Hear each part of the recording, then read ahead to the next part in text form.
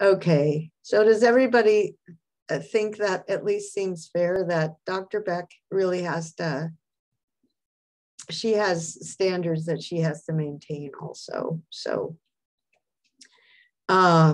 someday you might have a boss really likes you, just that after a month you didn't know what the job was. And so, the boss is going to have to fire you, because you aren't doing the job. They might really like you. But anyway, so for those who are listening to the recording, I do want to meet with everyone who's behind, and they need to give me a plan, how they plan ahead, very specific plan of how they plan to catch up. They can tell me what hours they work, and then the hours that they will actually be doing the homework. Sometimes you don't know. So that's just the main thing. And I will start grading down on having it late. I will already grade down some because it's 2/3 of the way through the class. And it does say in the syllabus, it says 1 week late. That would be 1 day late in summer school. Okay. But anyway, I appreciate your contributions in class. And I don't want to downplay that or anything. All right. So let's get started with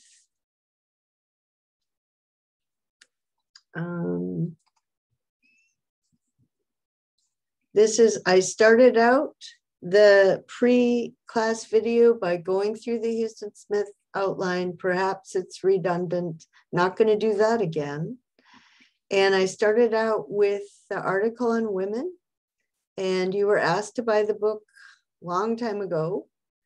So, not having bought the book is, an F for the class. Sorry.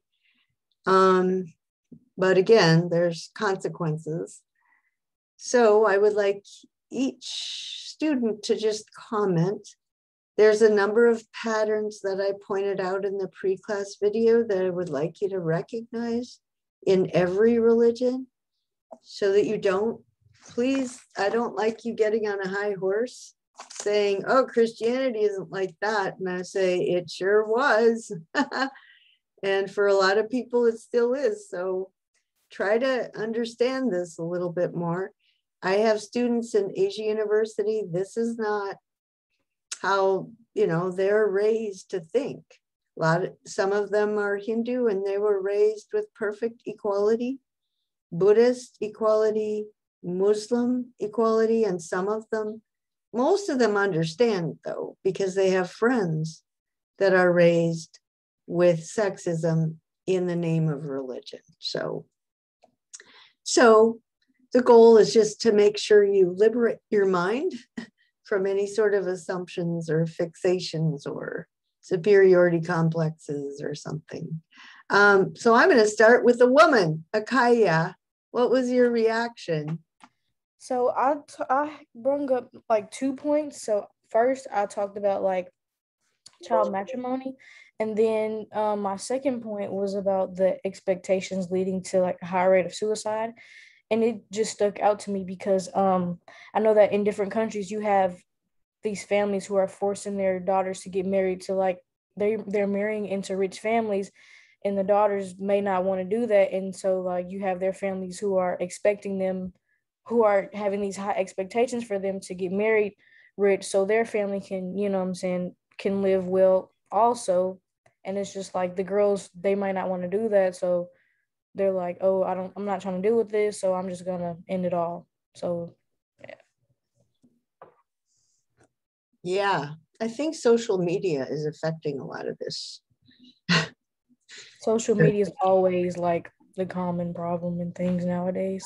Well, this might be helpful though, right? So social media is, I think in the US, it's generally harmful because we do have access to good information and a lot of other stuff. But for people who had been isolated and really didn't know there was anything else, social media might be making them uppity, of course, but hey, in a good way, right? Did anything you read surprise you?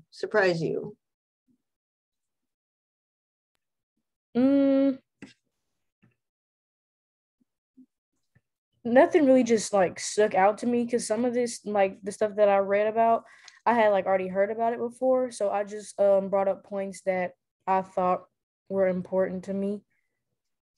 Okay. Caitlin, what about you? Hold on. Let me get to my notes. So the first thing that I wrote down are two quotes that were kind of from like the beginning that just kind of like shocked me. The first one was where it said she should patiently bear the beatings of her husband with patience. By bearing them, she will be free from her sins, and it is possible that her husband may start loving her. So that one kind of just shocked me.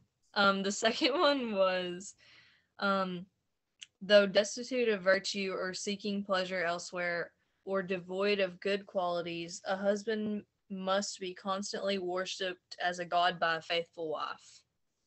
So I didn't really like that one either. I feel like it's pretty obvious why those shocked me and I didn't like them. The one where it said she will be free from her sins and it is possible that her husband may start loving her, like after beating her. That's just crazy to me. And then I also like we kind of talked about in the video too. Like Hinduism, they have like multiple gods that are male and female, rather than like Christianity or like monotheistic religions where we have one God that's like supposedly male. I mean, we relate to him or like Father or Lord. So I just thought that was an interesting thing too, because especially like just like you said earlier, like we don't think that we don't need to think that Christianity has been better with sexism compared to like Hinduism. So Especially until recently, right?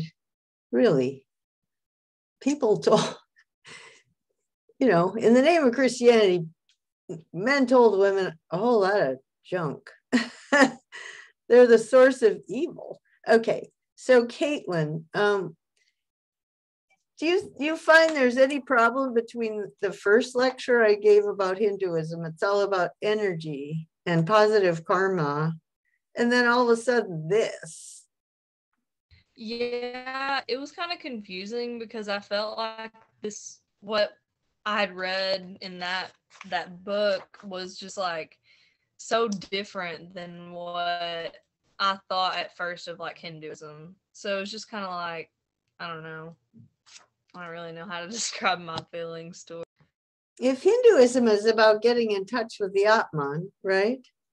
The infinite within, and infinite joy and infinite knowledge and infinite bliss, what the heck? There's no connection, right, Caitlin?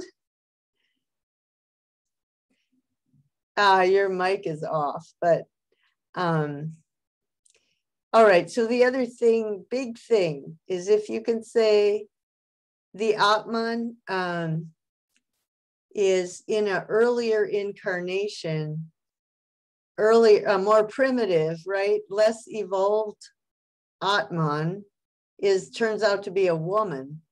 And so if you behave yourself, maybe next time you'll become a man.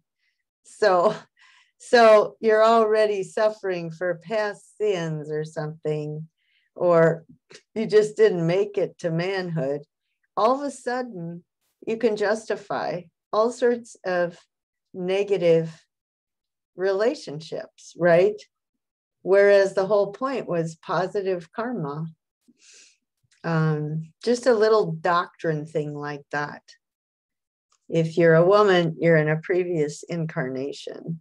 One little tweak and the whole idea of positive karma is just out the window. All right, guys, keep that in mind. And also keep it in mind for yourself. I mean, be careful. Don't wipe out everything virtuous about a person or something because of some little thing they did or said or believe or something like that, right? All right, so I'm going to start with all three women. Sorry, guys. Okay, Mary Hannah. I feel like we're all harping on the women's beating up on how we were treated, but I also had one about that. My quotes were, here it goes. A husband must be constantly worshipped as a god by a faithful wife. And I just think it's funny that they were called to worship their husband as if he were the higher power. And then another one was, a faithful wife who desires to dwell with her husband must never do anything that might displease him, whether he be alive or dead. So I just like relating that to times now.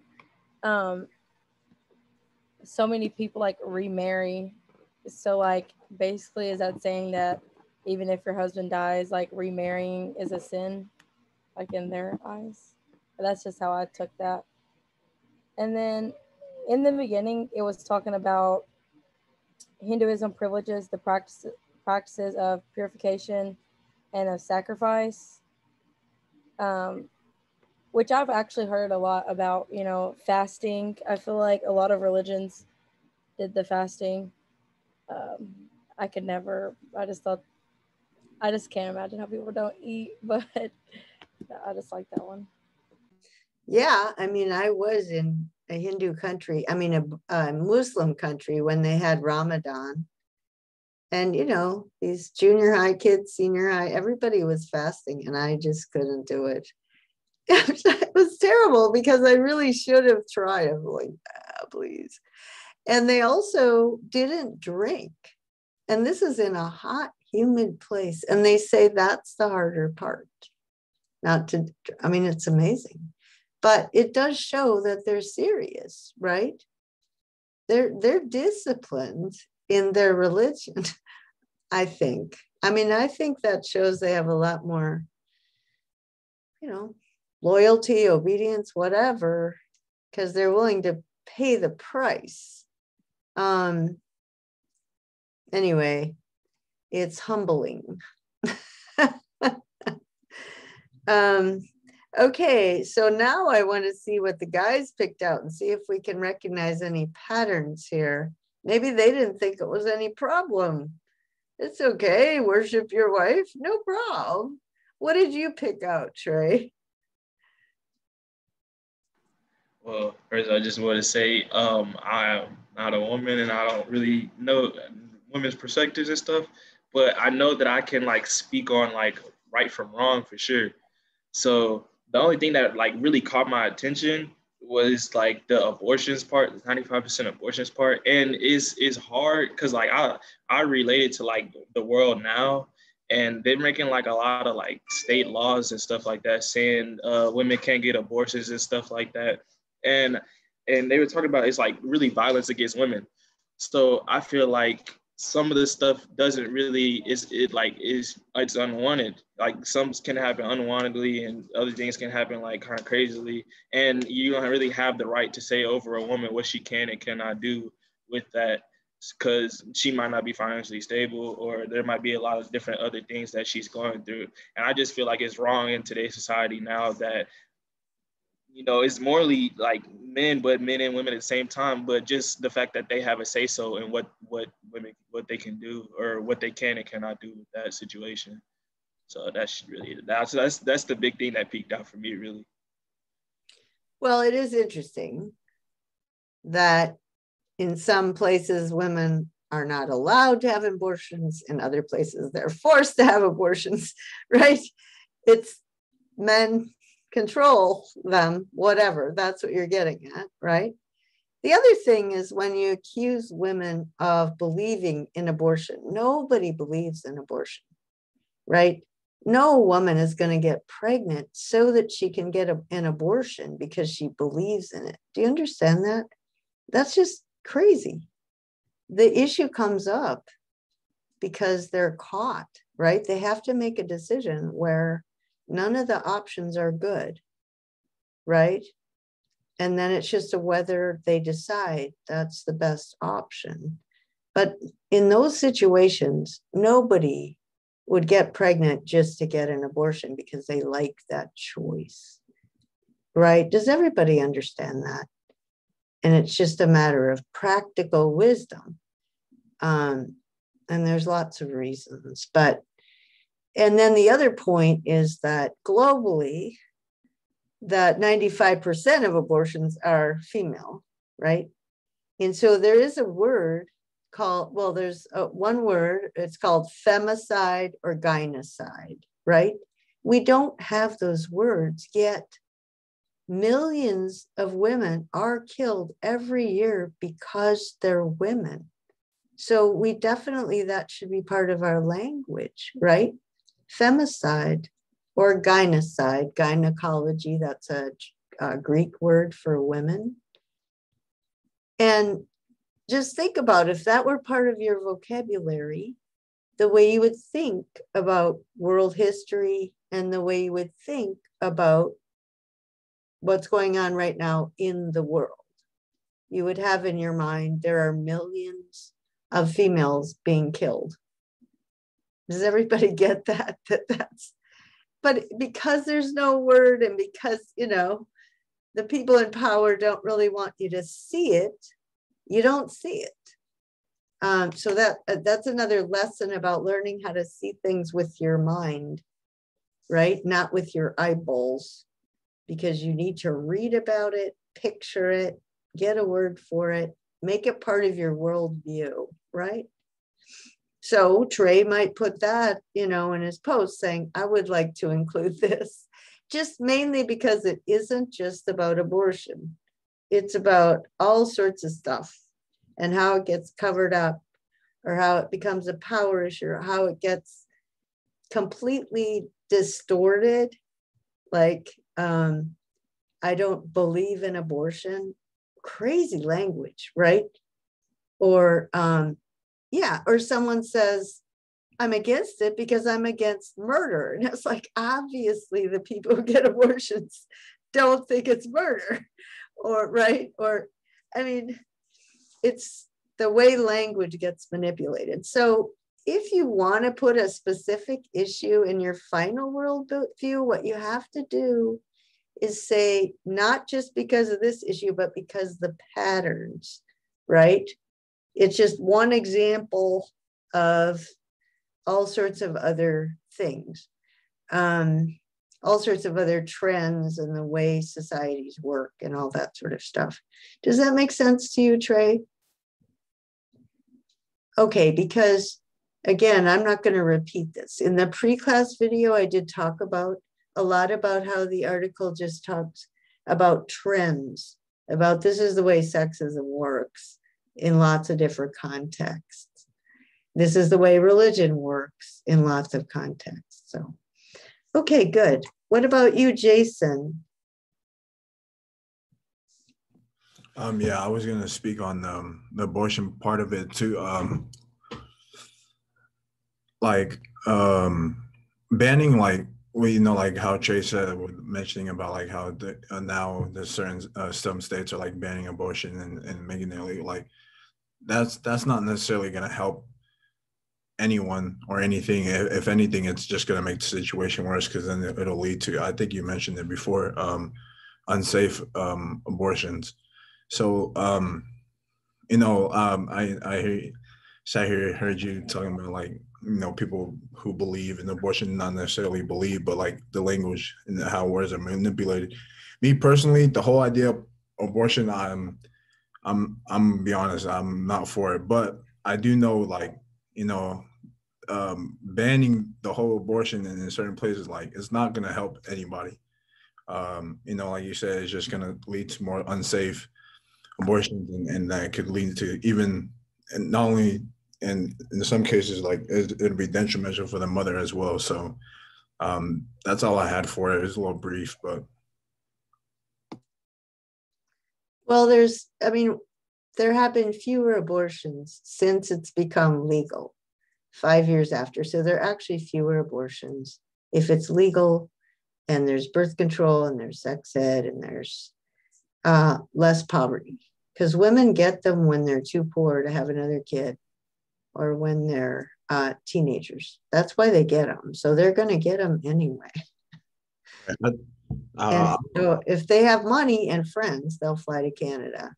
If they don't, they go underground, they get butchered. Happens every time. Right. And I think I was speaking more in the, I wouldn't say like nationwide, but I guess more in the case of Texas. Texas being a really red state, and being from Texas, so like that kind of popped into my head because they're always passing, whether it's like some against Planned Parenthood or abortions and just stuff that has to do with like women's body in general.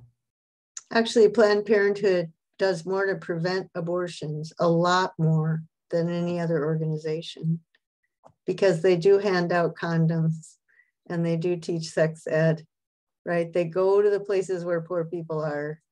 They do sex ed. They hand out condoms.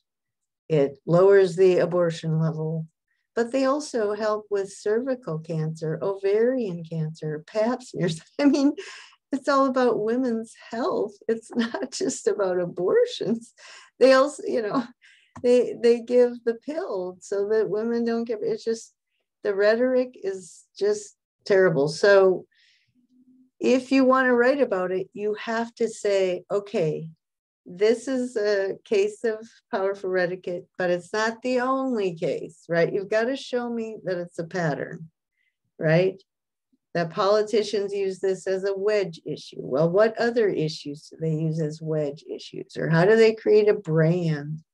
How does that, get, it has nothing to do with creating a middle class, right? It's one more way to shrink the middle class. So anyway, I do want you to try to see how everything's connected. That's why you take a course like this, rather than just, read stuff on your own. All right. So I do think it's interesting that, of course, the women picked out the overall way of life and relationships, right? And the guys sort of picked up one issue. I think that's interesting. Like, what does that tell you about, I don't know, what people would identify with? Anyway, you can reflect on that. I don't really want to, I just always think things like that are meaningful. When you are writing down your reactions, what does that tell you about yourself? That's why I like you to build on this, right? You're learning about yourself while you're learning about this other stuff. All right, so let me go to the next thing.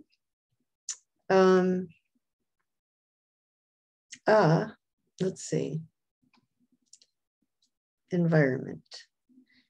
Let me go to environment. I don't think we got to this last time in terms of your reactions to this, did we?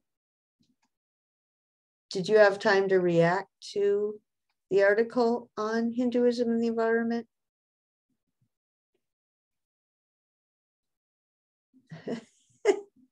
Anybody gonna answer? Because I did put it in the post last time. So naturally, it makes total sense. That's why I put it in last time. We were doing positive karma.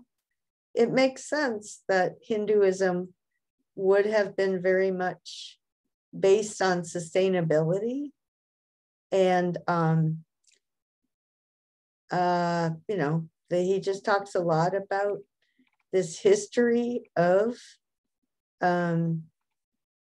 respect for nature. And I also think I like what he says about that there are a lot of environmentalists that are anti-religion. And so I do want to give you, an alternative view, which is until recently, the role of culture and religion, spiritual heritage, was ignored, right? Because they kept focusing on science. They're afraid that bringing religion in will threaten objectivity, right? Professionalism. But none of this need be displaced in order to include the spiritual dimension. From the perspective of many world religions, the abuse and exploitation of nature for immediate gain is unjust, immoral, and unethical. So there really isn't any reason to split science from religion in the case of environmental protection. So I do want all of you to react to that, unless for some reason last time you already did it. I don't think so. Trey. Could you repeat that question again? I kind of like. Well, what is your view of the relationship between religion and environmental sustainability? So as I was reading this, I picked out so Buddhism. They wrote Buddhism protects the environment, and that's really what I was going to speak on too. I feel like it's kind of our job to protect the world and protect the environment, because if we were living in like a poorly environmented like system, basically we would be, you know, breathing in kind of toxins and all that kind of crazy stuff. So, and then a lot of places in the world, like I've seen a couple of videos or so where they've had kind of like trash just like everywhere, from not because they had it, but like it came somewhere. I'm not really familiar where it came from, but it just kind of ended up on the place or whatever. So I mean, and then, you know, we do build up a lot of trash and stuff like that. So I'm gonna just say, like, it's basically our job to protect the environment and protect the ecosystem as much as we can, because we don't want to live in a poorly, you know, polluted city and stuff like that, to where we just can't live freely. And I feel like that would definitely affect our emotions and stuff like that, the way we act, if we did live in such an environment as that. Do you think that's a scientific value, a religious value, or both?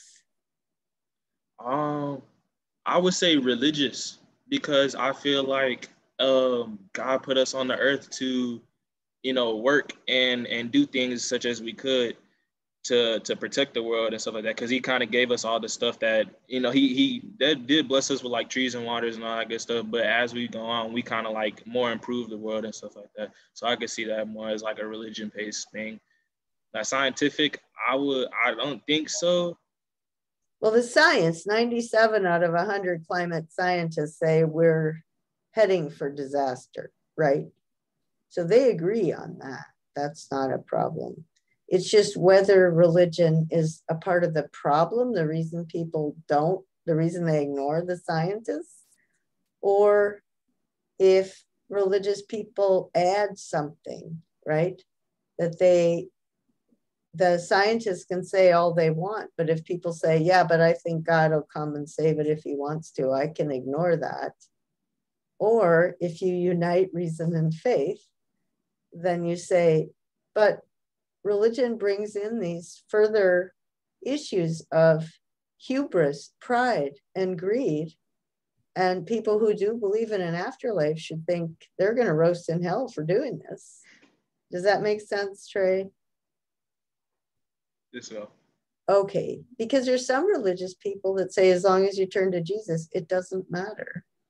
Do you know that?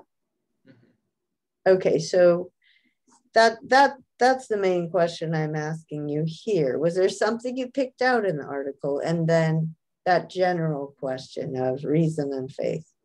Akaya, what do you think? So my points were, hold on, where are my notes? You guys, you have such poker faces. The way you were looking was like, really, we're supposed to do this. I was like, didn't I? And now here it is. Yes, I did. And here you are. You're prepared. So go ahead. I brought up two things. First, I brought up like when it talked about reducing competition among people for limited resources. I thought that was very important, because I know you hear a lot about people when they try to outdo somebody or do something better than someone. You have people who ask for help and they're like, no, like as if they were too good to help that person.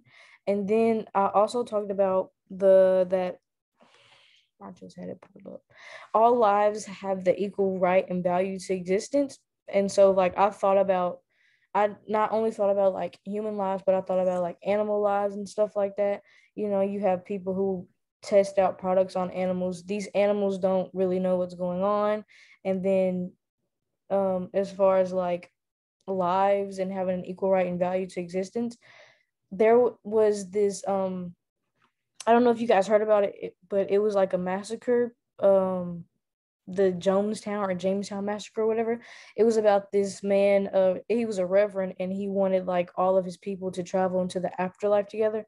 So he like made them kill themselves, and like there were children involved, and it's like the children didn't know what was going on. So it's unfair to them that they have to, do something that you want to do, but they don't know what's really going on. So that's what stuck out to me. 800 people drank the Kool-Aid. So the idea is made in the image of God, right? Is that what you're getting at, Akaya? Okay.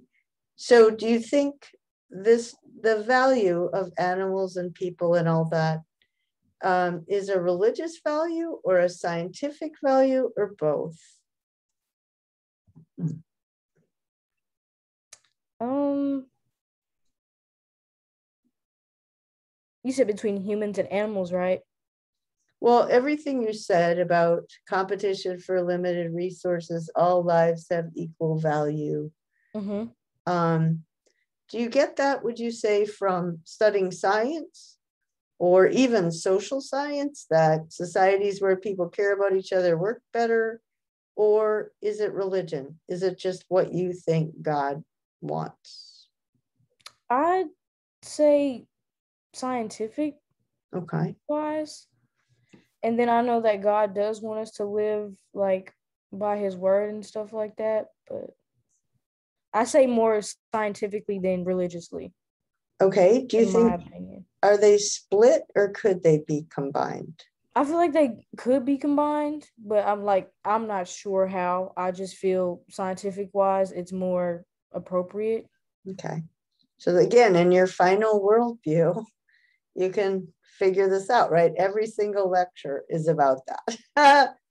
Okay. In case you haven't noticed, hint, hint. Okay. Let's see, where are we? Jason. I would say, as far as like people saying, oh no, it's okay. We're gonna be saved. God's gonna come down and save us.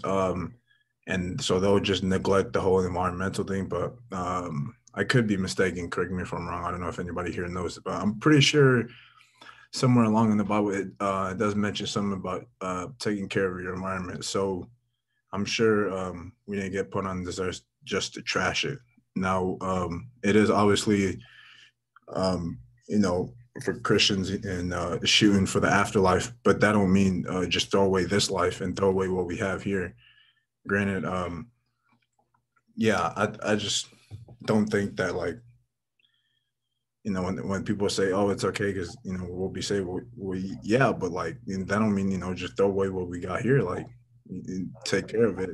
Like I said, I'm pretty almost positive some in the Bible or a certain scripture that mentions, it might be New Testament, I think, probably, or gospel somewhere along there. Jesus mentioned something about taking care of your environment. I could be wrong though, but consider the lilies, how they grow. Right. He used a lot of metaphors that had natural images in them. But in the Garden of Eden, God says, it's interpreted. Are you supposed to master the earth to the point where you destroy the creation? Or are you supposed to be in a covenant relationship with the earth, right? You're taking care of it for God, right? So you can think about that. Those are big debates in environmental ethics.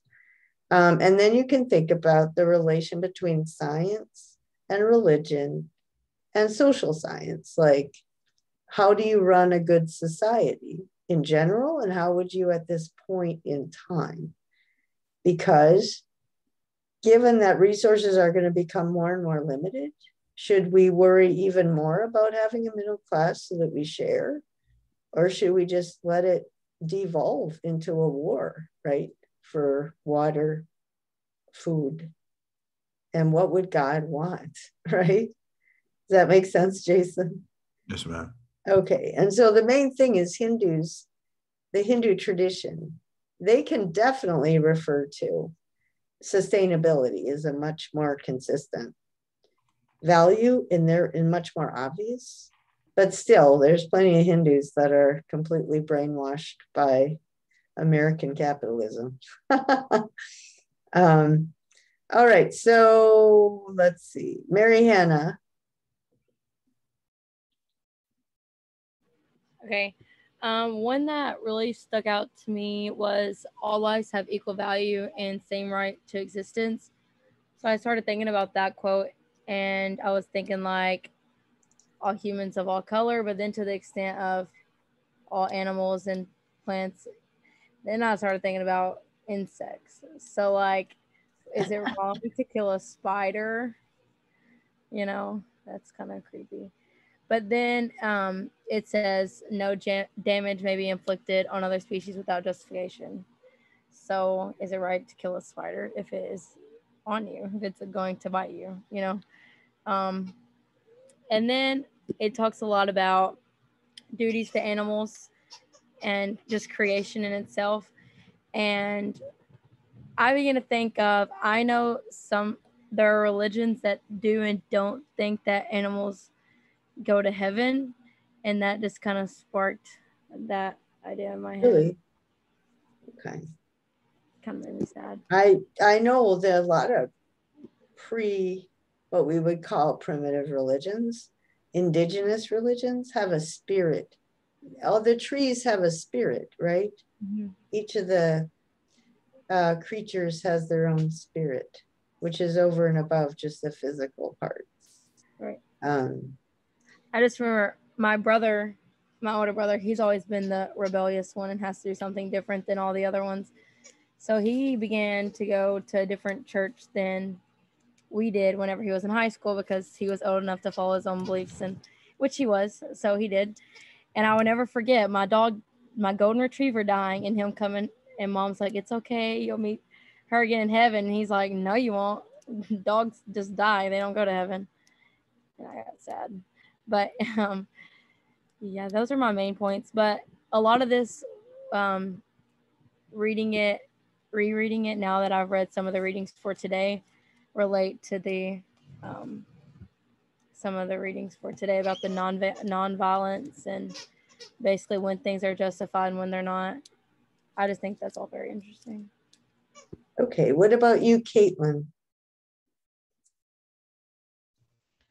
So my ideas were kind of like scattered in what I had written down. But basically that overall question of like, is it science or religion? I feel like it's both. I feel like being virtuous and like a moral person ties into like taking care of the environment, because I mean, I wrote down God created the earth, so like why would we destroy it? Like I think that not in the beginning, but like when like climate change first became such a big problem, I think it was like unintended consequences, but like now that we realize what we're doing, nobody wants to really make sacrifices for change. And so that is a big problem. And I think that taking care of the earth is important because I think God would want us to take care of his creation. And I think that if we take care of the earth, it'll take care of us. So it's just kind of like, I feel like it's kind of religious and scientific, but I guess like my belief is mostly religious because I wouldn't want to destroy something that God gave us to live. Yeah, okay, sounds good. Okay, so now I'll go to the next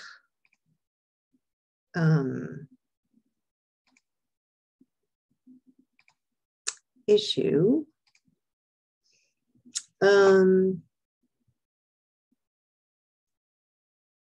Okay, nope, This one was the article on Gandhi and the One-Eyed Giant. Did I have an outline of it? It's mostly that the West is one-sided. No, I didn't have an outline on that. Let's see if I had an outline there. I'm going to read you something about his life. Here, I just picked some excerpts. So let me ask you what stuck out to you about that article. So now I need to go backwards or inside out. Who did I start? Let's start with Mary Hannah here. Like, did it have to be from that excerpt, or can it just be from the reading? Oh, no, from the reading would be better. Yeah, the excerpts is just the cheat sheet. So if you actually read it, show me. That would be very good, very wise. Sorry, there's a dog chewing on a squeaky toy in the background. But one quote that made me compare like the reasoning of this class and just like a liberal arts education, it was, he was able to show men of the West and of the whole world a way to recover their own right mind and their own tradition, thus manifesting the fact that there are certain indisputable and essential values, religious, ethical, blah, blah, blah. So basically, he took like little bits and parts of Christianity and just like made it into what he believed in and what was right in his right mind. So I think that's like weighing your options and like doing research and just like coming up with what you think is right. And I just feel like that's kind of what we're doing in this class, is just going off a lot of different things to work on our worldview. And then another quote that stood out to me, which there were a lot, but I'm not going to read the whole thing. He tends to liberate the truth in himself by seeking true liberty for all. And this just made me think of a quote from Aristotle, and it was basically like, you are what you repeatedly do. I used that in my paper, but I didn't write it completely down. But that was like our quote of our high school, because it's like eventually then you form habits and habits form character, and it goes on and on. But I just think like when you dive into your thoughts, like working to make a difference will make you adapt to those beliefs, and like you seek change in yourself overall. And I'm sure I could go on. So here's one. Here's a quote. At the same time, the recuperation of the whole Indian people and the sacrificial and religious art of nonviolent self-liberation was a necessary sign to the rest of the world, a witness that would enable all peoples, especially those subject to colonists, to take the same measures for the restoration of the order willed by God. And this just like made me realize that good behavior is contagious, and it's almost like saying like live like Jesus because he did the right thing. And I just feel like whenever you seek those changes, someone will always follow, and it's kind of going into that leadership. And I just think it's kind of a domino effect. If one person does it, there will soon be more to follow. So those were just a few that were my favorites. But hiding behind words is very dangerous, right? Yeah, so religion can be a weapon, right? It's a powerful weapon. Yeah, so you have to be careful. The other thing, remember when we read about Euthyphro, do the gods love it because it's holy, or is it holy because the gods love it, right? And so Gandhi was deciding the gods love it because it's holy. So I have to figure out what holiness is in every religion, right? Does that make sense, Mary Hannah? That we're kind of going back to that? Yes, ma'am. That's like the point that I connected through it. Right. And then the Sermon on the Mount, that's where, again, the excerpts I gave you was the Sermon on the Mount. That's what Gandhi said. He said, that's basically in a nutshell, right? And so that's kind of helpful. You know what he's referring to. Does that make sense? Anybody else want to comment to Mary Hannah? Anybody want to go next? Oh, good. Akaya. Oh, wow. Yay. All Well, right. I'll go because Mary Hannah brought up one of my quotes. Her very first quote about Gandhi and how he like discovered his own right mind and helped others discover their own right minds. I feel like that's important because like once you discover yourself and the things you can do, it makes you more confident, and then you can like realize your own creativity. And then it also reminded me of Confucius and his concepts of like Jin and Chun Tzu about like the relationships between people, and then the relationship with yourself and being able to find yourself and help others find themselves. So I thought that was really important, and I thought it was really cool. Good. Anything else, Akaya? I also had that in the excerpt it talked about how he neither accepted Christianity nor did he reject it, but Mary Hannah, she talked about everything that I wanted to talk about, so I really don't have anything else to say. Okay. I will say when I was in Indonesia, I was supposed to give a lecture on why the United States is the best country in the world or something. And I said, no. I said, you shouldn't try to be like the US. You should be the best Indonesia you can be, right? Don't try to make yourself into America. It's a different country. And I did point out some problems with America that they would be clueless about, actually. Go ahead, Mary Hannah, are you raising your hand? Yeah, like just like basically off that you said. First off, if someone ever asked me that, I would say I don't know, because I don't know about enough about other countries and other places.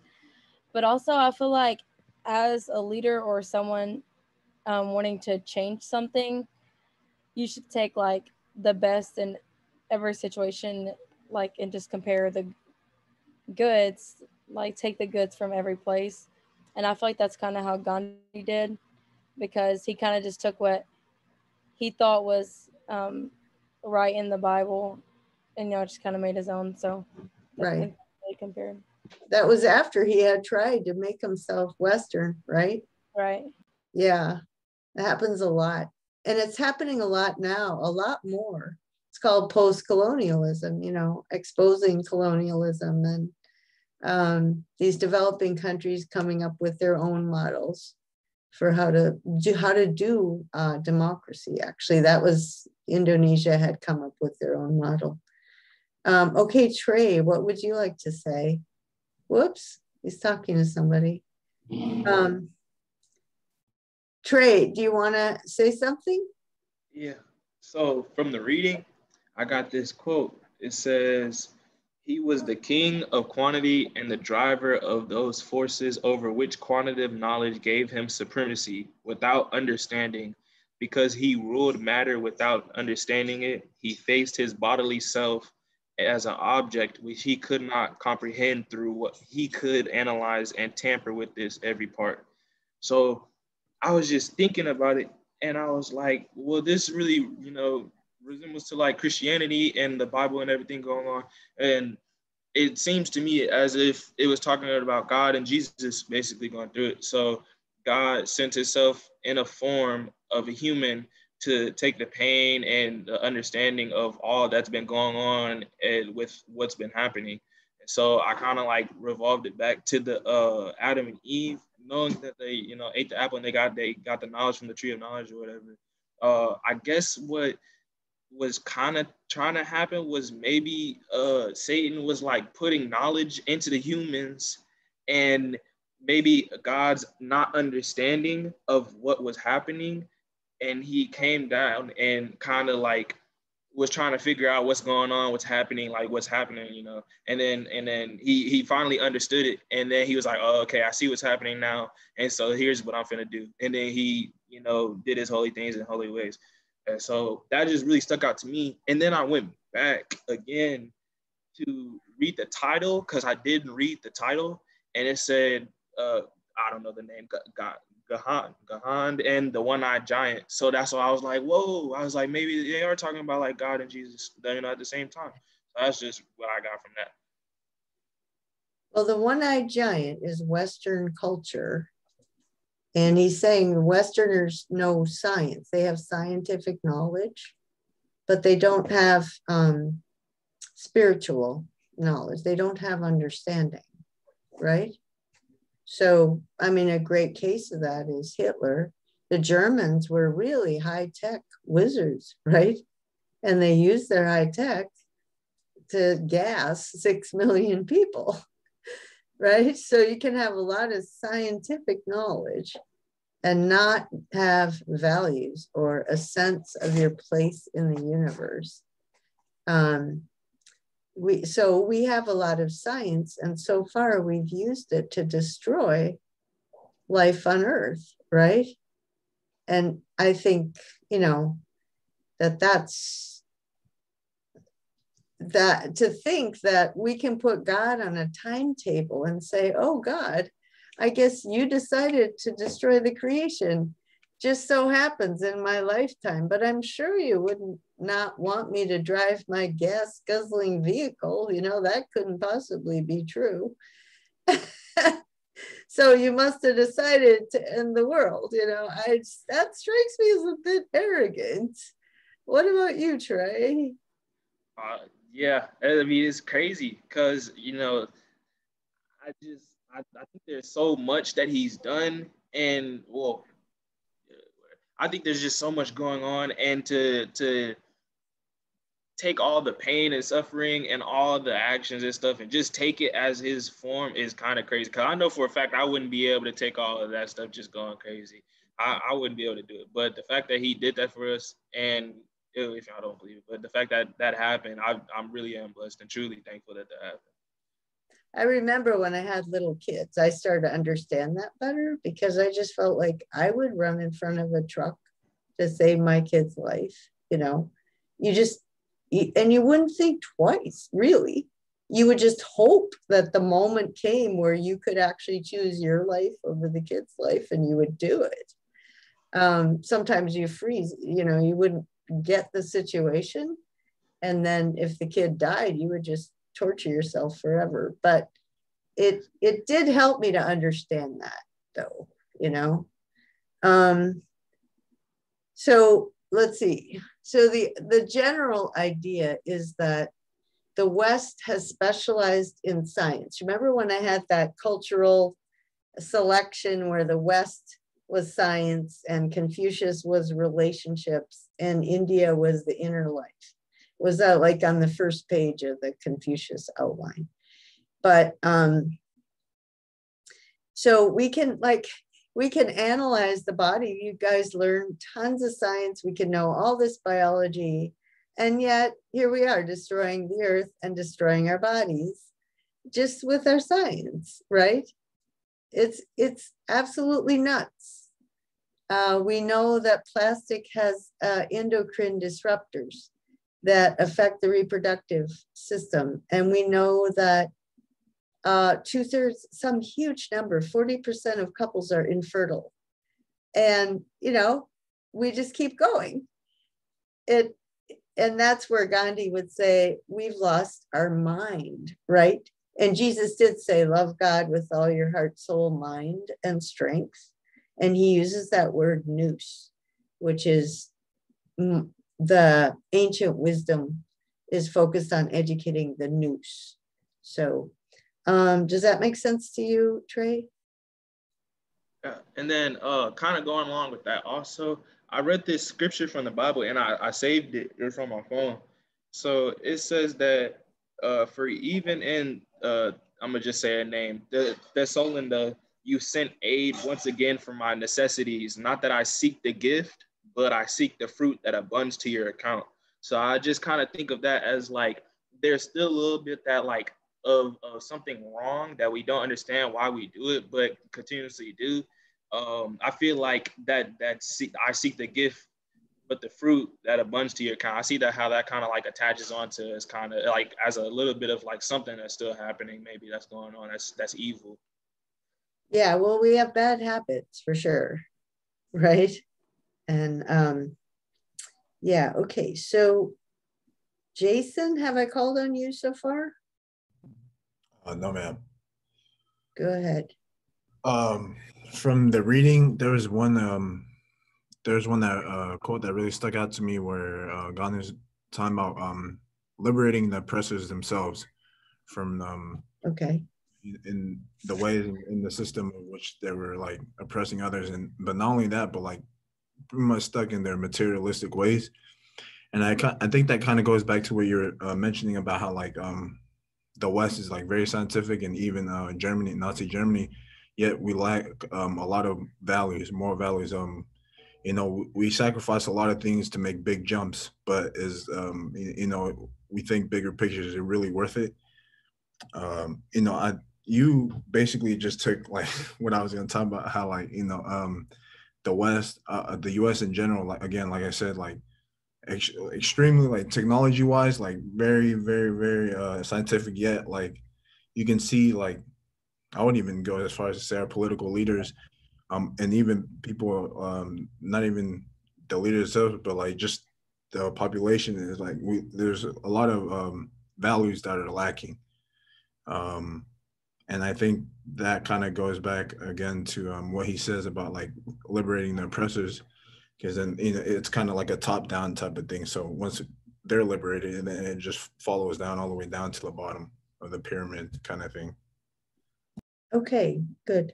And then Caitlin, I think you're the last one.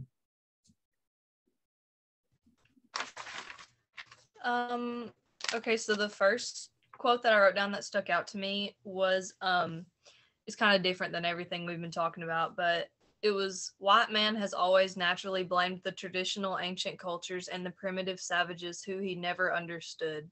And I think that one kind of stuck out to me because we've talked before about how, I don't know if we've really talked about it, but like how we don't like things that we don't understand.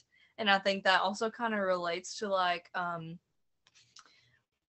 Black Lives Matter stuff we talked about, how like it said naturally blamed other cultures basically, just because he didn't understand. So that kind of stuck out to me relating to what we talked about before. Where's the other one? The second one I wrote down, violence is essentially wordless and it can begin only where thought and rational communication have broken down. Any society which is geared for violent action is by that very fact systematically unreasonable and inarticulate. And I thought that was interesting because it just shows that like thought and rational communication is so important in society. And I think that can also relate to like what we're talking about with the environment, because I feel like not necessarily violence, but how we treat the environment just shows no like rational thought.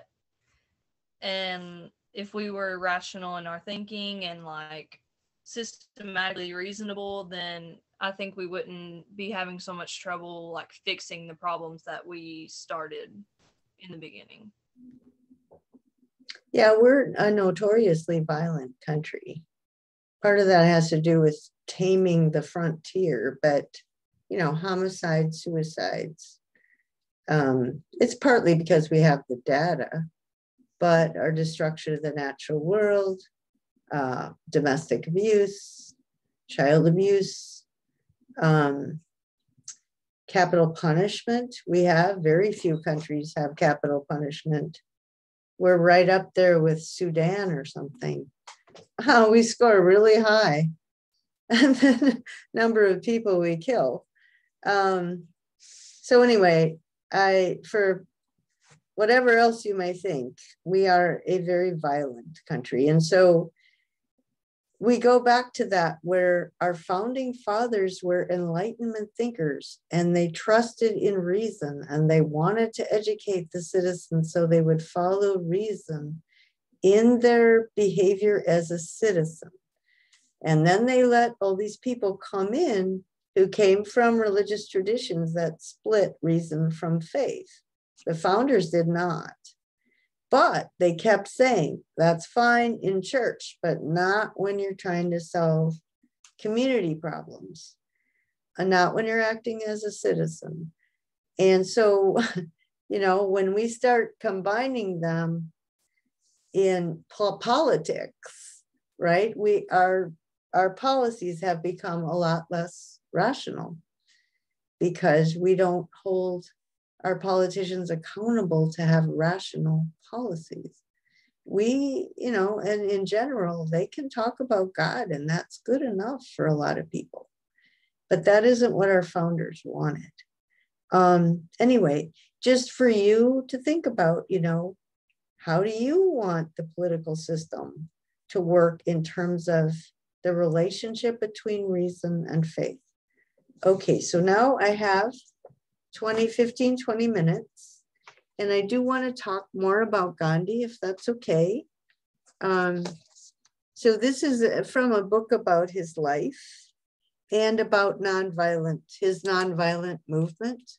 And I did have that outline about this, so I'm taking that outline that I gave you. This is excerpts, or this is the original prose. Okay, so he was born, he was shy, he got married at age 13, and his relation to his wife was not good. He started bossing her around when he was 13. Yeah, okay, and they never really got along real well. Then he went to London, and he tried desperately to imitate the British. He went to the Sermon on the Mount, that's what we read. Tremendous impact. Then he turned back to the Bhagavad Gita, like he hadn't even thought about it growing up, but he went and found his own mind as a Hindu. Okay, so let's see. The ideal action, so he's on the path of action.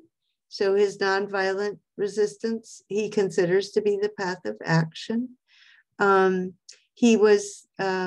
There is this tradition, the great yogis, the great souls are the ones that when the universe comes down, Vishnu comes back in the form to try and redeem the world.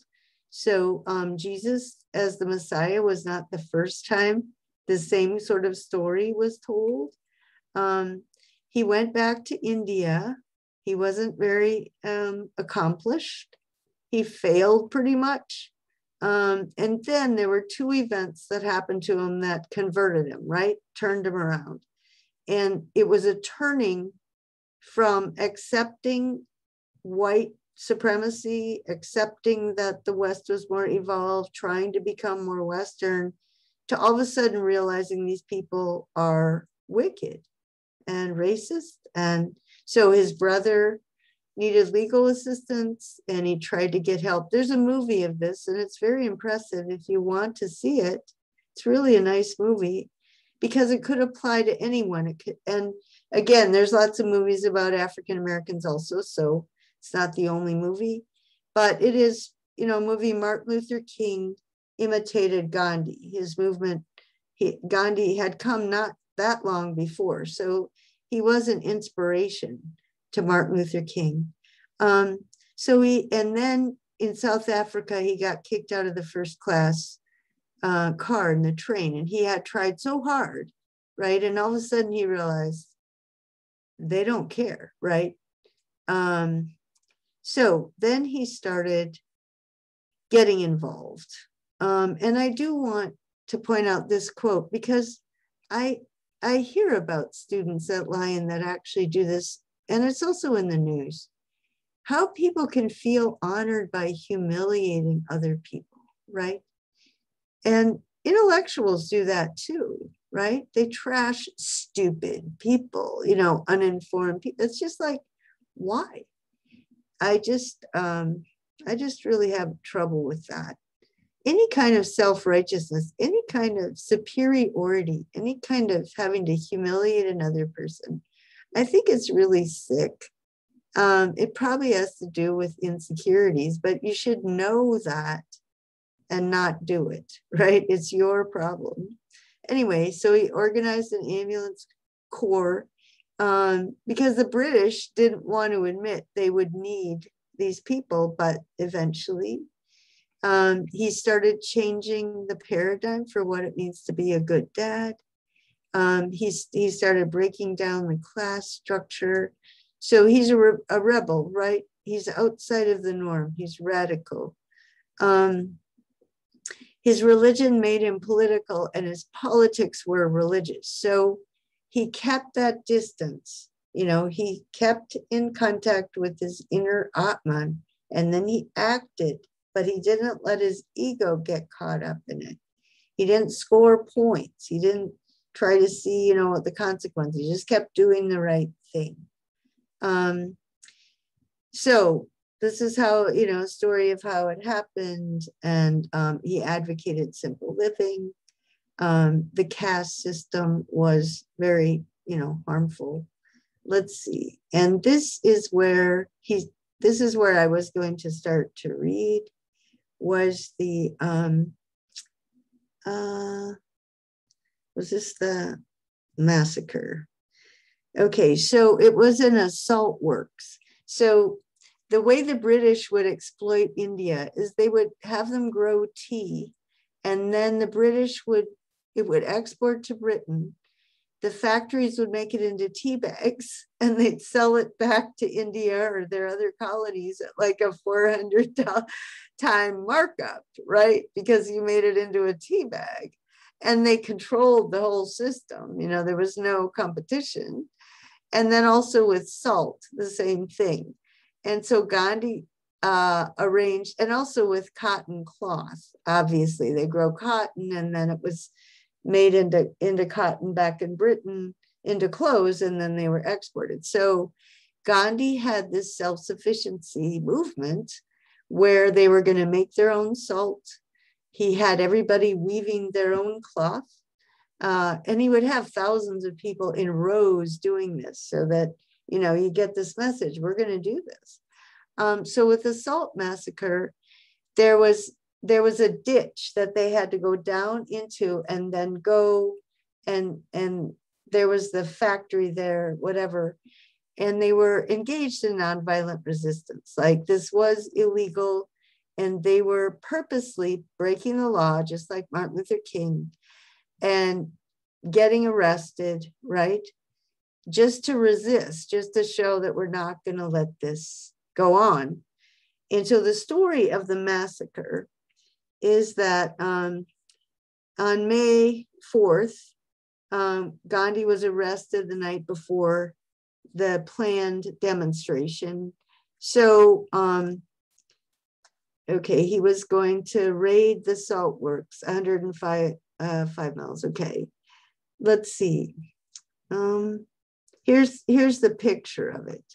The second son of Gandhi advanced at the head of the marchers. So they had lines of marchers, 25 people in a line, and then they went down to raid the salt works, and they got beaten. Okay, 400 Surat policemen. So the other way you oppress people is that you have 6 British officers, and they make the command, but you had 400 native Indian policemen who had the clubs.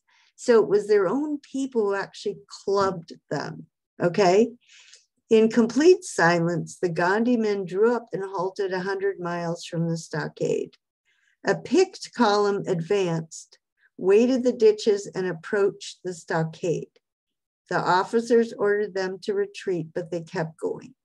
Suddenly, the native policemen rushed upon them and rained blows on their heads. Okay, steel-covered clubs, all right? Blow to the head, all right? Not one of the marchers even raised an arm to fend off the blows. They went down like 10 pins. From where I stood, I heard the sickening whack of the clubs on unprotected skulls. The waiting crowd of marchers groaned and sucked in their breath in sympathetic pain. Those struck down fell sprawling, unconscious or writhing with fractured skulls or broken shoulders. The survivors, without breaking rank, silently and doggedly marched on until they were struck down. When the first column was laid low, another column advanced. Although everyone knew that within a few minutes he would be beaten down, perhaps killed, I could detect no sign of wavering or fear. They marched steadily with their heads up. I always cry about this. I'm sorry. I try every time and I can't help it.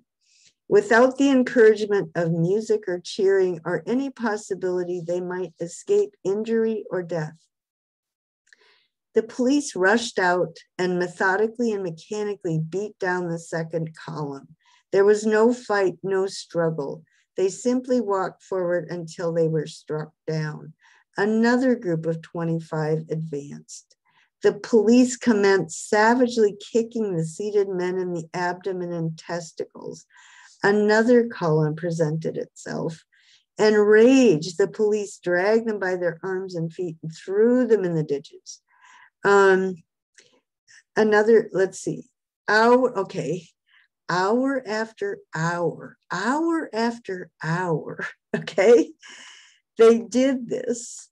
The stretcher bearers carried back a stream of inert, bleeding men, right? Then they arrested the people on top. The raids and beatings continued for several days. Can you picture this, guys? Several days. That means thousands and thousands and thousands of native Indians getting beaten to death or all near death by their own people under the orders of the British. Okay, so this is what the reporter says. India was now free, legally, legally, technically, nothing had changed. India was still a British colony, but there was a difference. Tagore told the Manchester Garden, Europe has completely lost her formal moral prestige in Asia. She's no longer regarded as the champion throughout the world of fair dealing and the exponent of high principle, but as the upholder of Western race supremacy and the exploiter of those outside her own borders. For Europe, this is an actual fact, a great moral defeat. Even though Asia is physically weak and unable to protect herself from aggression, where her vital interests are menaced, nevertheless, she can now afford to look down on Europe, where before she looked up. The Salt March and its aftermath did two things. It gave the Indians the conviction they could lift the foreign yoke from their shoulders, and it made the British aware that they were subjugating India. It was inevitable that India would someday refuse to be ruled and that England would someday refuse to rule. When the Indians allowed themselves to be beaten with batons and rifle butts and did not cringe, they showed that England was powerless and India was invincible. The rest was merely a matter of time. So this is where I just want to say that spiritual reality is powerful, right? Does that make sense? And, you know, it's interesting with Black Lives Matter also, because the story there is about social media and about the capacity of our news networks to just pick little pieces of what went on, because, you know, people might have seen just violence, even though 93% of the demonstrations were nonviolent, right? And time after time, I would see interviews with Black people who just persisted. And they just kept saying, you know, and so it's my perception of it, right, is that racism is so obviously false. Like, we have all these African Americans in these high positions with high moral values who just keep. John Lewis got beaten 60 times in nonviolent demonstrations, right? But still, you know, the people disagree and they resist. But I mean, I'm hoping, right, the spirit changes. But that's how we felt with Martin Luther King. But, you know, 50 years later, it's a lot of the same patterns, because people keep telling their children the same stuff and they keep interpreting history, right? They tell a story of what's going on. So all I'm asking for you all, right, is to just open up your minds and think about the stories that you get told or the stories that you hear in the news. And the other point is about the way Churchill treated Gandhi. Okay, so there was a round table conference attended by Indians, met in London. It came to nothing because they didn't invite, the resistance movement. And then Winston Churchill was forced to meet with Gandhi. And the story of Winston Churchill that we hear is he inspired the British to go underground and stay in the subway system while the Germans bombed. And he just, inspired them. Okay, that's great, Mr. Churchill. But I did not hear this story growing up. Winston Churchill was revolted by, quote, the nauseating and humiliating spectacle of this one-time lawyer, now a seditious religious leader, striding half naked up the steps of the Viceroy's palace, there to negotiate on equal terms with the representative of the King Emperor. Churchill's anger and contempt, undisguised and ferocious, did not blur his vision. He grasped the fact, which was not, but of the fact that the equality Gandhi had required and was asserting with the Viceroy. Gandhi had not come to petition for favors. He came as a leader of a nation to negotiate on equal terms. And but the British had no intention of giving India freedom or any kind of rights. Winston Churchill was always guided by this dictum: I have not become the king's minister in order to preside at the liquidation of the British Empire. He detested Gandhi.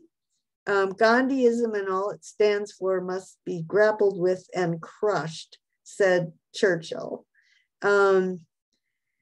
All right. I mean, that wasn't the story I ever hear about Churchill. Does that make sense to you guys? I don't know if, do you guys hear stories about Winston Churchill? Is this great British leader? All right. Anyway, guaranteed that you hear different stories. And for next time, I will read a little bit more about Gandhi's theology. He talked about truth force, and that was, Martin Luther King was very much inspired by Gandhi. Does everybody understand how Martin Luther King would have known this history and been inspired by it? Does that make sense? Yeah, I mean, just there's this long tradition in it, and we still have a lot of nonviolent movements, and they still are inspired. They know these books, they know these characters, and they know these philosophical principles. They know the 4 steps to nonviolence. So, I mean, and I do think there's going to be a lot more such movements in your time. Like there are going to be movements for, well, you know how gay, lesbian, transgender, but there's going to be more on race. There's going to be stuff on climate change. There's going to be stuff on probably the wealth gap, because it's gotten so bad. There just will be, there was a Occupy Wall Street movement that was really focused on the wealth gap. So I hope, I'm just giving you, I just do think you need to know the tradition. I was surprised to find that most students don't, because of course I grew up marching in the things, and my dad did. It was just part of our life. But it's all up to you what you want to do. And, I could easily disagree with you on various ways you use the nonviolent tradition. So I'm not doing it for some kind of agenda. But you don't have a democracy unless you have nonviolent resistance or nonviolent criticism, public criticism, mass criticism. You just don't have a democracy unless you do these things to keep a nation honest and examining itself. It just seems like a lot of you read a lot of stuff for today, and I really appreciate that a lot. I just thought, will they really have read this? And it seems like you did. So bravo. Shout out to my students. And yeah, and I do know a lot of you are behind, but I did tell you at least be prepared for the day. And again, I don't have office hours tonight or tomorrow night, but after that, I'll be free. I will be reading papers like mad. But if you want to meet with me at a certain time, because your work schedules are crazy, I will have a lot more time available from Thursday on. Is that okay? Any other questions or comments? Go ahead, Mary Hannah. So will we present our papers tomorrow? Oh, I forgot. Again, you guys, you could have told me. But anyway, this was good. We did get the whole Hindu thing. I didn't know if that was because last time we presented papers, we didn't do any of the That's reading. true. I mean, that So is I didn't know what your plan was. And yeah, I usually let you talk it out and ask each other questions. So yeah, we'll have to present the papers first thing tomorrow. And those of you, I don't know, how many of you are finished already? Everybody finished? Trey, did you finish writing your third paper? Good. And Jason? Anyway, well, good for you guys. And you could give me a heads up, of course, anytime when I don't do what I say. Okay. And then I have one more thing. On the notes that are the reflection that will be due Wednesday, I think it's still like through the individual day instead of like Monday and Tuesday together. Oh, no, it's together. So just one document, right? And I was just looking on Google Classroom, but So on Google Classroom, I do have it listed, the, post number so-and-so. I think we're on 7. Yep, you're on 7, but each one is for 2 days, right? Right. I just didn't see it on here. Oh, I probably haven't posted that one yet. Okay. Yeah, so far, post number 6 is due for those 2 classes. Nope, I haven't posted that one yet. Okay. I've been running by the seat of my pants here. So I'm still back at last summer, right? June 17th. So I will redo that one. Does that make sense, Mary Hannah? Yes, ma'am. I have got to run to the store right now, and then I have office. Oh, it's fine. No, I didn't mean right now. I was just reminding you. Yes. Okay, thanks. Trey. So for the schedule, like next week, I'm gonna be doing football. So like me and Titus or Jason included, we're gonna be like football stuff, and we're probably gonna be like busy and doing stuff around like 6:15 and stuff like that. So I'm just wondering, like, how can we work that into the schedule and do all that good stuff? Well, we can change the time. So we could try to change the time.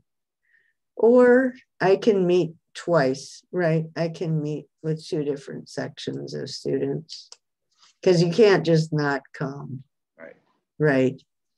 And that's only 3 days of class. And so I wouldn't mind meeting 2 separate classes.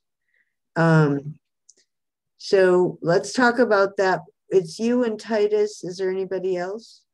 Jason, and I think October too. Yeah, okay. Well, if there's 4 of you, it's certainly worth.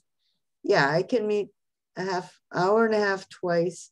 Probably if there's so few students, it'd just be an hour class because everybody will get a chance to talk. And I'll have 2 separate 1-hour classes. As soon as I get like enough information on like what time we can schedule and talk to you, I'll definitely hit you as soon as I can. The only downside is I think actually like hearing what each other say. So actually, I think we could meet later in the day. Yeah, I think we could meet a little bit later. So how late does football go? The football stuff. So we have dinner at 6:30.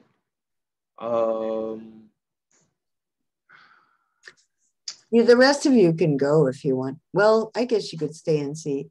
Dinner at 6:30 and then what? At 7:30, from 7:45 we have the team meeting, and at 7:45 to 9:15 we have position meetings, and then 9:15 to 9:30 we have staff meeting, and then 10:30 we're done. At 10:30 at night? Yeah, okay. Lights out, something like that. Jason? I don't know what lights out is at 10:30. Yes, man. It'll be those 4 days will be all will pretty much be football all day. But I think coach he might let us go for like regular class time, and so we might be able to just attend the regular class time. I have to believe that there's going to be something coming from the president and the provost saying the football players can't skip the last week of class. No, we won't. No, coach won't let us skip class at all. Yeah, especially if it's 3 weeks worth of classes. So, yes, ma'am. I mean, we might be able. What do you have before 6:30? Football. At 5 to 6 p.m. we have academic boot camp install, and at 6:30 we have dinner. Well, how about if your academic boot camp is going to class? Anyway, you've got to. Somebody has got to work that out, because there's no way, Jose, that every summer school teacher is going to say, oh, yeah, football players, they can miss the last 3 weeks of class, right? So something's got to give. Yeah. And I would run a class at midnight, but if you got to have lights out, then I can't even do that. No, Dr. Beck? Yeah. Yeah. I'm pretty sure we probably will be able to attend class at the regular time, but like Trey said, once we find out more, we'll let you know as soon as possible. Knowing Coach Douglas, there's no doubt in my mind we're not going to be missing class, but we'll probably why don't you just tell him that he needs to contact me, or we need to get a note from the provost, right? We need to get something soon. Got you. Yes, ma'am. Yeah, we got you. Thanks for letting me know. And Titus actually had some questions he sent in an email. Wonderful, Titus, very conscientious. So we'll have to get to that too. All right. We'll see you. Bye-bye.